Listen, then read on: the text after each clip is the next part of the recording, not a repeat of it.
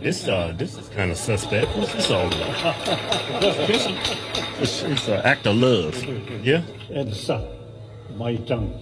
You suck it. You're gonna suck it. All right, cut it right there. Cut it. You told that little boy to suck your tongue? What else you want him to suck? Dalai Lama apologizes after video shows him asking the boy to suck my tongue. Sticking out one's tongue is a sign of respect or agreement and was often used as a greeting in traditional Tibetan culture. Okay, I get it. According to the... I understand. Shut up!